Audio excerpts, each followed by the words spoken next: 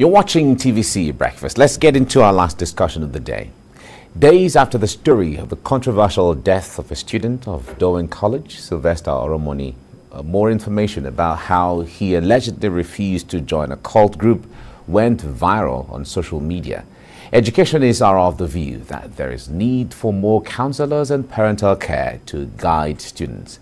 Joining me to make sense of this development and trending story is the founder Mama Hill Montessori School in Lagos, Ochuko Prudence Daniels. It's nice to have you join me. Good morning. It's my pleasure. You're welcome. Good morning. Great. And I also have in the studio the director, La Posh School, Ronke Posh Adeni. It's nice to have you join me poshly in the studio. Good morning. Thanks for inviting me. You're welcome. I've missed you. Yeah, exactly. It's a long time now, but it's good to have you back in studio. Thank you. Now, I'm going to ask both of you, the case with Sylvester is a very painful one, not just as a parent, not just as a school proprietor when it overseeing children, but to all of us as Nigerians and all of that. I'm going to ask both of you how you felt when you heard that story. That story is just one out of so many others that we may not have heard about. But let me start with you. I wept. It was terrible. Just 2 weeks prior to that, I had spoken on Instagram repeatedly about bullying because a child, Tiara James, had committed suicide as a result of bullying. So I was so moved. I wrote an ebook, I sent it out free, and the next thing I heard about this, I wept. It is heart-wrenching.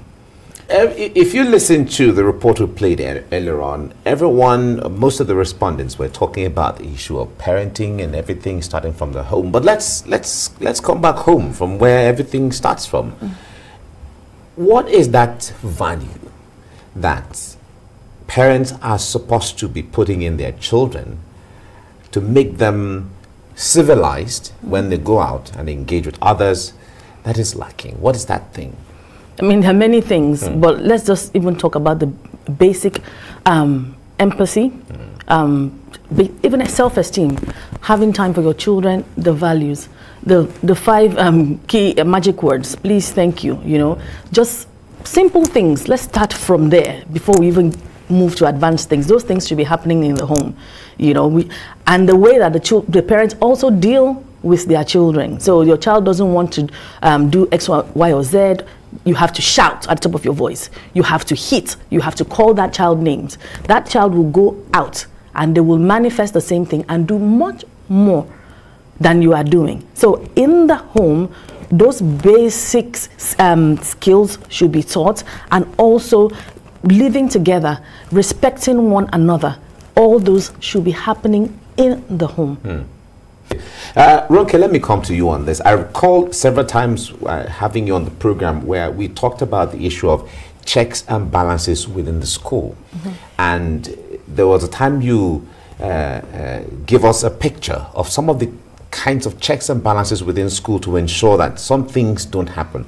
In a situation like Sylvester's case, some people say, well, this is not the first time it's happening. It could have been happening, it was just the last straw.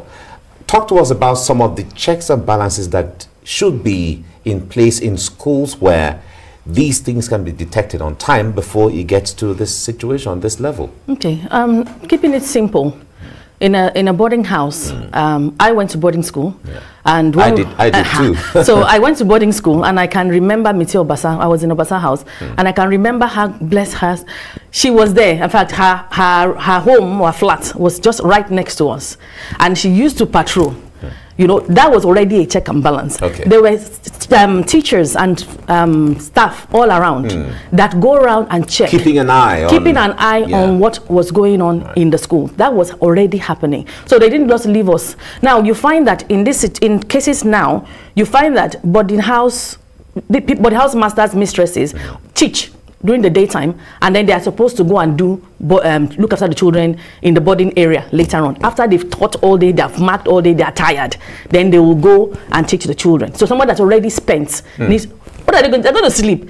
They're not going to hear anything that is happening. Do you know they're tired already. They're tired already. Yeah. And even if they do, they're like, please, these children, because they're already tired. So we need to ensure that whoever is doing the boarding house work is only doing that boarding house work. He's dedicated to it. He is dedicated. There should be systems in place. At this time to this time, what is happening? What happens to the doors? Who checks? Do you understand? Who checks? Why are people moving around at a particular time?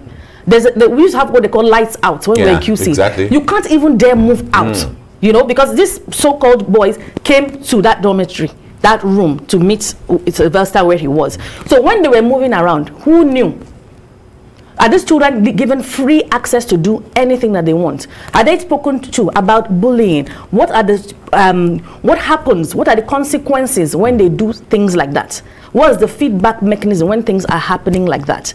You know, because if a boy is being bullied and he's talking, friends will know about it. So what are we telling our children? If they see it, they should look away. You know, we have a culture of maintain your lane now. Yeah, so exactly. friends are not saying anything. Seniors are not saying anything.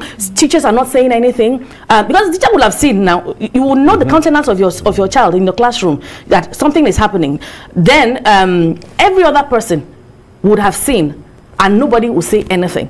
Even if the system is not even 100%, you would have seen that somebody is not 100%, and somebody should have cared enough to say what is going on. Even preschoolers, when we see that and they're already unhappy in our school, and like, what is the matter? When they come in the morning, you know, oh, I didn't eat my breakfast, mommy shouted at me. You should be able to, because there's not teaching or learning without a relationship. You must have a relationship with the children in your class. Teaching and learning with the relationship. Yes. So that must be happening. So systems must be in place. So what I sense is that there were no systems in place, and even there's a culture already. It's already out there. There's a culture already that this sort of thing happens. It's normal. It has been normalized in that environment. I mean, my ears are full from the things that I've heard, but it's unfortunate. I mean, it's good that people are speaking now. Please continue to speak up. But it's unfortunate because if people had spoken up earlier, Sylvester would still be here today. Yes.